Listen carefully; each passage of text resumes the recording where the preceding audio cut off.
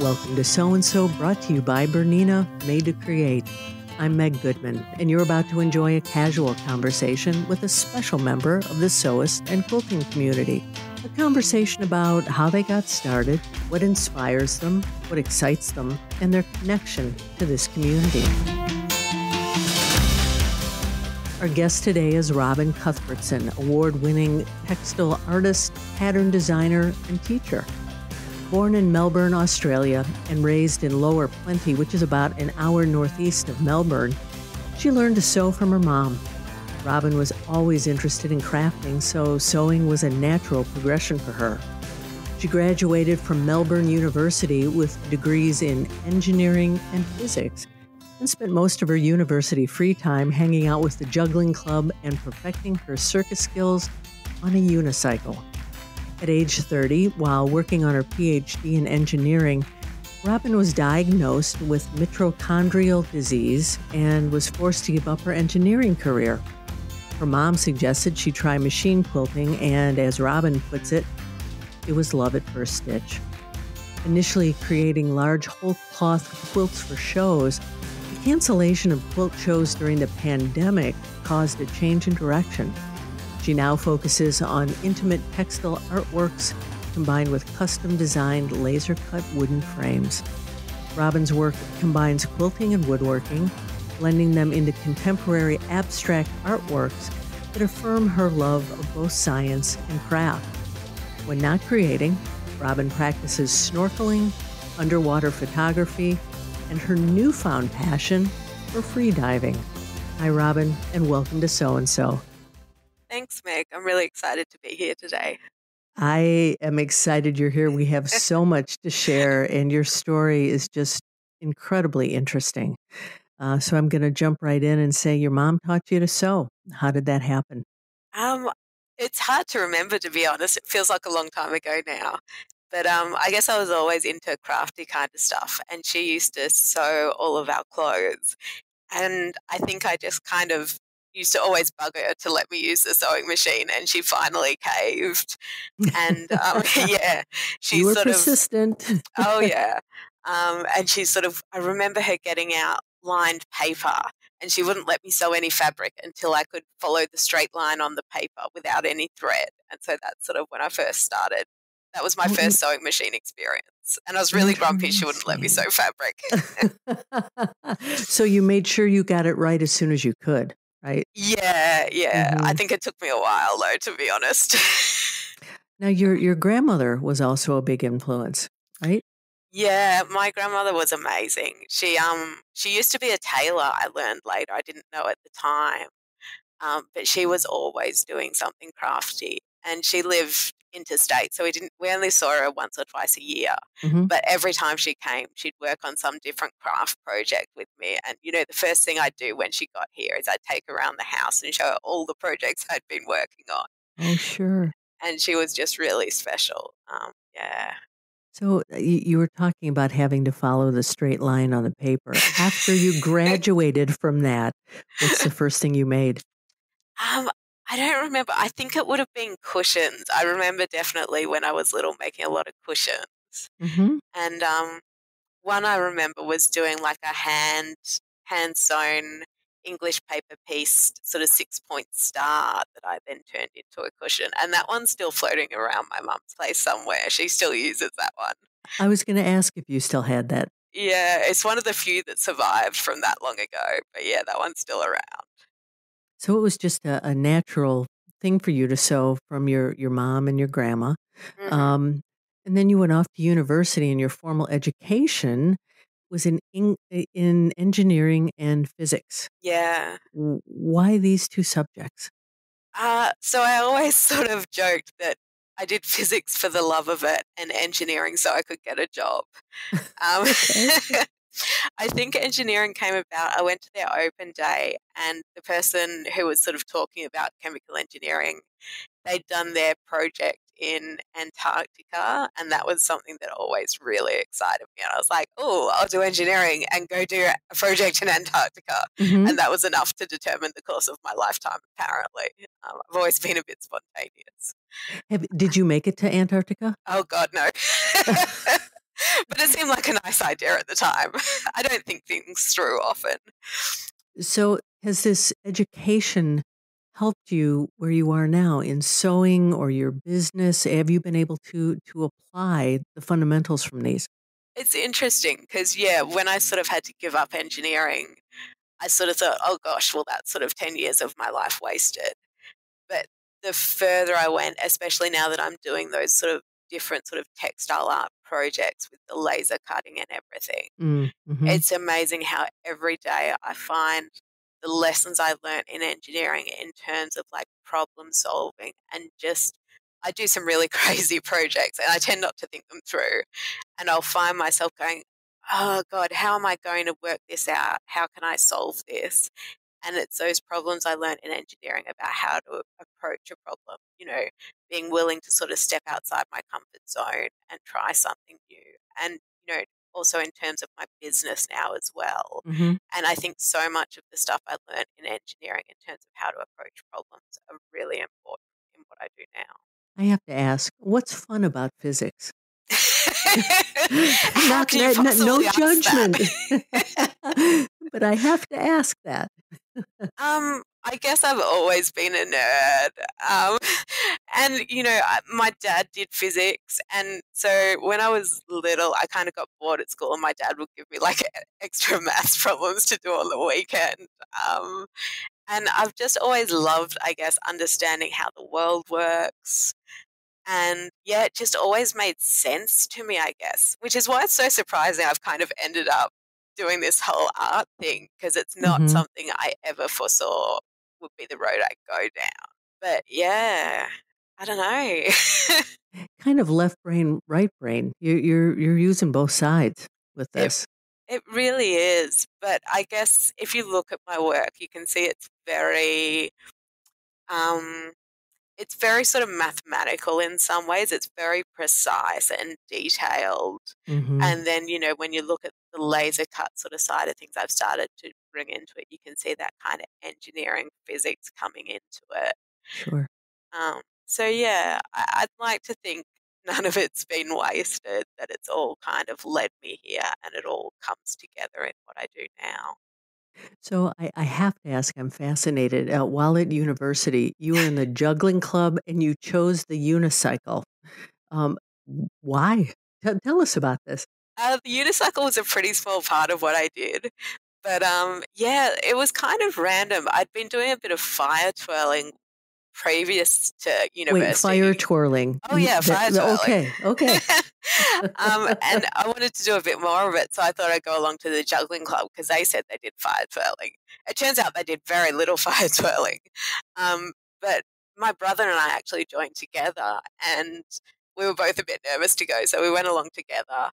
And the first night, we sort of hung around for an hour or so, and we were going to head off. And then this guy showed up who was just incredible with Diablos, which you possibly don't know what they are, but they're incredible. And what are they?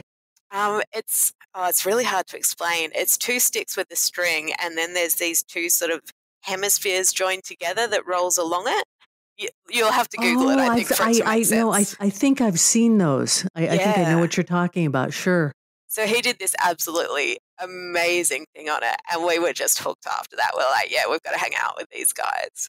And then, yeah, just years of hanging out, and we go down and hang out in the city under the bridge at night and juggle all night long. Like, honestly, my favorite thing was passing clubs between each other, and we'd sort of run around and throw the clubs and do all sorts of craziness. And there's a lot of maths in that, I have to say. Mm-hmm. And yeah, so much fun, so many adventures we got up to. And the unicycle. Yeah. So that was kind of a everyone else was doing it sort of thing. And I decided it'd be fun to do like an expedition along one of the bike trails. And so I decided, right, I was going to learn it. I tried off and on for years. And I was like, no, I'm going to learn it by the end of the holidays. And we're going to do this 40-kilometer expedition. I don't know how much that is in miles. And so we did this overnight expedition on unicycles, and it was madness and ended up being very painful. But it was good fun. Why two wheels when you can just use one? Exactly. And unfortunately, you get a lot of the same jokes when you're riding a unicycle. I'm sure. This is fascinating. You never took the easy route on anything. Challenging yourself seems to be kind of an underlying theme for you. I think, yeah, I always enjoy a challenge. I've always got to have something that I'm working towards, something different. I guess I get bored easily, to be honest. Yeah. And we're going to talk about how you classify yourself later. You said you get bored easily. We're going to talk about that. But I want to go back to your sewing. It's been just a common theme for you, and it carried you for a really long time. And then you were diagnosed with mitochondrial disease, and sewing literally became the ticket to your new future. Would you share the story with us and how this disease affected you? Yeah, so I got sick when I was 15. And it was actually when I was 20 that I got diagnosed. And I was sick on and off through my uni degree. Um, and I sort of tried to work and struggled with that, which is why I went back to doing my PhD. And I thought I'd manage that part time. But then I'd sort of push myself and I get sicker and end up in hospital. And then I'd sort of recover and start working again. But then I'd end up in hospital. And there just came a point where I was like, this isn't sustainable. I can't keep doing this. And so I eventually just came to the conclusion this isn't working. This isn't a life. And I decided that I had to give that up. Hmm. But then I just found myself in a point where I'm like, okay, so I'm 30. I've essentially retired. What am I going to do with the rest of my life? And it's just kind of terrifying, I think, to wake up in the morning and have nothing to do, to not know what you're going to do. Hmm. And my mum was sort of watching me as I was getting really depressed and just kind of scared. And she just sort of said, hey, why don't we start a long arm quilting business? And I'm like, okay, so neither of us know how to quilt. I think So you're why crazy. not? Yeah, and so I just I thought about it a bit and thought, well, I guess it sounds kind of fun. And so I pulled out my grandma's like 40-year-old machine and just kind of started doing some free motion quilting. And it was just kind of the most fun thing I'd ever done. And I was just doing, a couple of hours a day, just solidly practicing. I was absolutely terrible at it.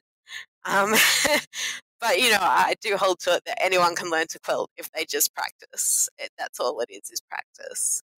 And yeah, I got better at it. And eventually we went and started looking at larger machines. And I was just hooked from there. And it just gave me something to focus on, something to do with my life. And yeah, it really was a lifesaver. I still don't know where she got the idea from. I have no idea, but it was an absolute lifesaver. It sounds like it.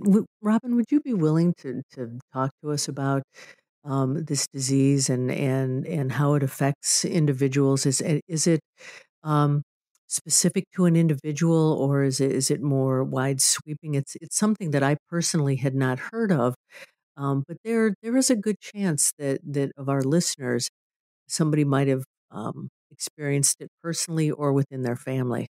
Yeah, so it's an interesting disease. It's not well known because it's sort of one of the more recent diseases. I think it was only really identified back in the 80s, which is relatively recently. Hmm. So it's a genetic disorder. It affects the mitochondria, which is part of the cells which are responsible for converting energy. And so basically, our bodies can't effectively create energy.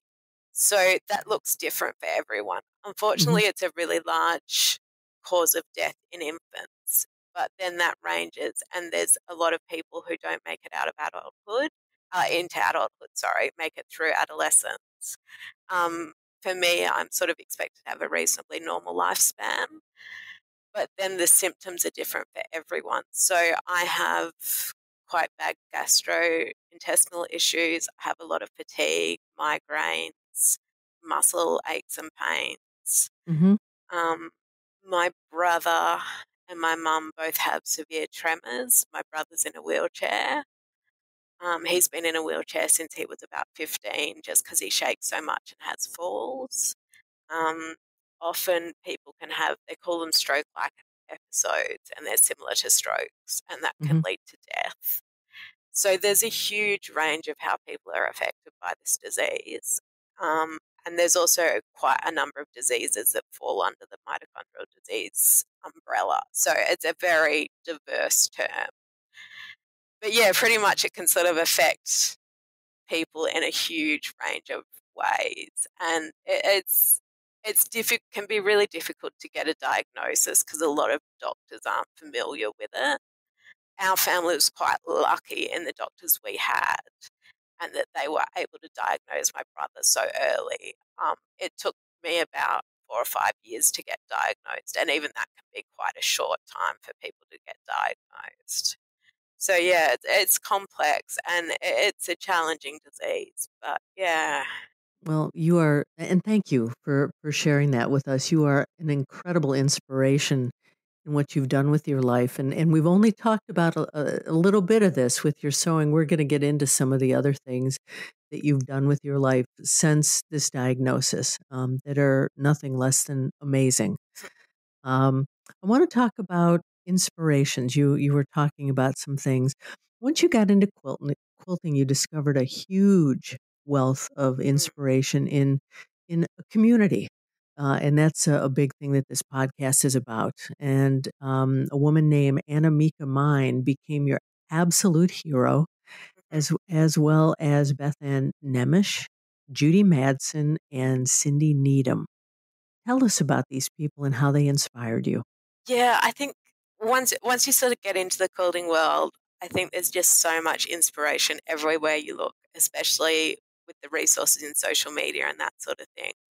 But Annemieke Mine is someone who's almost local to me. She's another person who lives in my state, and her work is just incredible. She's very inspired by nature, and she sort of started back in, I think, 70s or 80s, and I just feel like she was so ahead of her time in terms of what she did with textiles. It was just so creative and original, and she sort of didn't have access to all the different fabrics and the sort of fusibles that we have now that we use, and she would just use whatever she could find around. She'd use, old army blankets and just whatever was available and just create the most stunning pieces, just capturing nature. She'd go out into the marshlands and just sort of draw what she saw and, study the life cycles of the butterflies and the frogs and all that sort of thing and just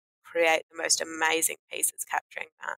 And they were just massive pieces that she's sort of creating on this tiny little sewing machine. And they're just absolutely phenomenal. And I think nature's always been really close to my heart. I used to do a lot of hiking and that sort of thing. And just seeing these pieces she created, they're just so moving.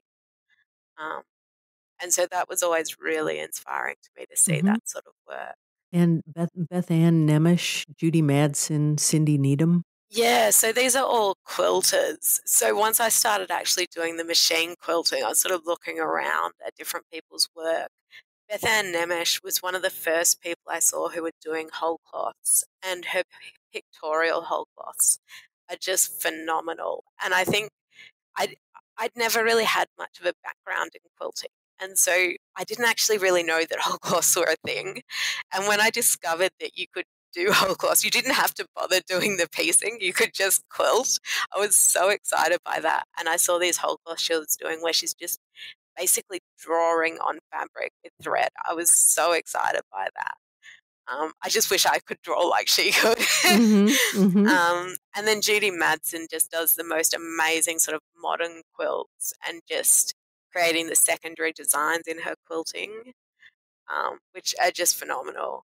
And then Cindy Needham, she was actually the first class I did, an online craftsy class teaching about whole cloths. And it just kind of forever changed my outlook on how to design, how to quilt, and yeah, just incredible. Have you gotten to meet any of them in person? Yeah, I've done classes with Beth Ann Nemish and Judy Madsen. I Mm-hmm. haven't managed to meet Cindy Needham yet, and I'm really excited. I'm going to finally see an exhibition by Annemieke Mine in a couple of months. She's having a sort of lifetime exhibition So I've heard some people who've been to see it already, and they just said it's beyond incredible. So I'm really excited to see that. You know, one of the things we do on this podcast is after a while, we check back in with people who have been our guests. So when Oh, we yeah. check back in with you, we're going to ask about that exhibit. Yeah, I'm sure it'll be mind blowing. When the pandemic hit and shut down quilt shows, you turned to textile art. Why did you choose this? It's interesting. So when it was sort of before the pandemic hit that I finished my biggest show quilt ever, and I've been so excited about that. And then I think I entered it in probably half a dozen quilt shows, and they all got cancelled. Mm. And while that's nowhere near the biggest tragedy of the pandemic, it was really hard for me, having worked on that for sort of 18 months, and then just to be like, I don't know if this is ever going to get seen by anyone. And normally once I finish one, I'll sort of have a bit of a down period while I'm like, what am I going to do next? But I sort of tried to start on the next quilt, and I just couldn't find any motivation to start working on something, because I was kind of like, I don't know if there's going to be more quilt shows. I don't know how my last quilt is going to go. I don't know what to do. And so for a long time, I just kind of floundered, and I couldn't really find any motivation to work on anything. And so eventually I just did this sort of 6-inch square piece that was very different from my normal style. I used a lot of colours. It wasn't a traditional sort of quilting design. It was very modern. I used really thick black lines and made it a very abstract painting sort of style of piece. And I really loved the look of it and the freedom to do something so very different. And then I ended up framing it, and it ended up selling at a local art show we had. And that was really exciting for me, to have this sort of different direction and to actually finish a piece in a week or two rather than in 18 months. Mm-hmm. And so I just kind of fell in love with that style of work, and things just took a new direction from there. What are you working on now? What's your recent work? I've got a few things that are sort of underway at the moment. Things took a different change of direction recently, and I started working on my mini make series, which are patchwork earring kits, which I sell. Mm-hmm. And so I've been doing a lot of work getting them packed and sent out, and I'm just about to put out a new series, which are patchwork brooches, which have a similar idea. Mm-hmm. I've also been doing a lot of miniature whole cloths, which I'm really excited about and really enjoying. So I'm just sort of keeping on working on a series of them. And can we see these items on your website? Yeah, the mini makes are available through there, and Okay. my miniatures I keep posting on my Instagram account. Excellent. And at the end of this conversation, we'll tell people how they can find you to check this out. All right. Now, earlier I promised that we were going to talk about some of the just amazing things that you do in your spare time, and I'm fascinated with this. And it's interesting to me. It's all focused on water. So you love snorkeling, underwater photography, and of all things, free diving. First of all, why are these important to you? I think I've always sort of loved snorkeling and just getting out. I mean, Australia has some absolutely beautiful reefs, so I love sort of traveling around and visiting them. I think so. I always used to be really love the outdoors. I used to do a lot of hiking. I used to be into rock climbing. I did do a bit of skydiving at one point, Mm-hmm. but I lost being able to do a lot of that with my illness, and so that was really hard for me. I felt like I lost some of my identity when I couldn't do that anymore. Mm-hmm. But snorkeling is something I can still do. The water's really good for my joints, and it just gives me a huge sense of freedom in the water. I think like being immersed in the ocean is so good for our health and our mental health, and it just feels so freeing. Um, I've talked to a lot of people about sort of free diving and snorkeling and that sort of thing, and it just feels like flying for a lot of us. Mm-hmm. And so that's just such an amazing feeling, especially for me when I often feel so trapped in my body. Being in the water is just such a freeing feeling. So tell us more about free diving. I think, Robyn, it's a sport that people don't know much about. How do you learn to do it? I'm assuming it's a pretty mental thing where you need to. I'm way out of my league on this, so just talk to us about this. I think it's wonderful. Well, I'm actually pretty new to it, but I guess I've always snorkeled and sort of held my breath and dived underwater just to get a closer look at things. But I've sort of been getting into it on a more, I don't know, maybe formal level. I've actually done a course recently, and it's about holding your breath and diving down. Um, yeah, it's really about relaxation, which is kind of funny because a lot of those sports that seem more sort of adrenaline fueled about being really Hmm. excited, whereas this is about really learning to just relax and sort of control your mental processes. Um, yeah, it's kind of hard to explain, but it's just such an amazing feeling to just be so calm and relaxed while being so far underwater. And yeah, it just feels incredible. I don't know how else to explain it, to be You honest. you can hear your love for it when you Yeah. talk about it. How deep have you gone freediving so far, and do you have a goal? I've only gone about 10 meters Hmm. because there's nowhere terribly deep around here. I've got a trip planned in a few weeks which has is much deeper. We'll see how far down I manage to get. Hmm. A lot of the challenges in equalizing your ears so Hmm. that you can get down deeper, that's sort of one of the biggest issues you face. So I'm really excited to explore just how deep I can go. We're going to check in with you on that too. Thank you. um, Um, s- so you mentioned earlier that you tend to get bored, and I'm going to quote you here. I think I may be a goldfish. I feel like I have quite a short attention span, and I'm always looking for the next shiny thing. So, what's your next shiny thing? I don't really know. I mean, I'm pretty obsessed with the free diving snorkeling thing at the moment. I've got a trip coming up to Lady Elliot Island on the Great Barrier Reef. Hmm. So I'm really excited about that. I'm also, as I said, working on getting out some more of these uh, patchwork brooches. So that pattern release is going to be coming up shortly. And working on more miniature designs, miniature quilt, whole cloth quilts. I've got so many ideas, to be honest. I don't sleep. There's just always ideas going round and round in my head. There's a list sort of 10 miles long. Yeah, it's always so hard to decide what's next. Well, then let me ask you, what's your dream? My dream. In some ways, I feel like I'm living my dream. I think I'm pretty lucky. For a long time, I was really terrified of where my life would go, and I never envisaged I would be this happy. To be honest, I feel so lucky that things have worked out so well, and that I've ended up so happy doing what I'm doing.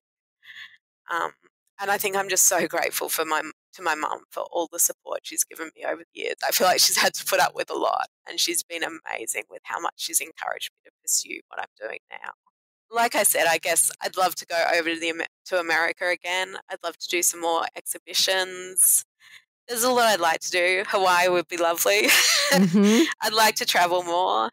Um, but it's just going to be a matter of seeing where things go, I think. I try not to I've kind of learnt, to be honest, not to try and plan too much, have too many dreams, because it can be really hard when they don't happen.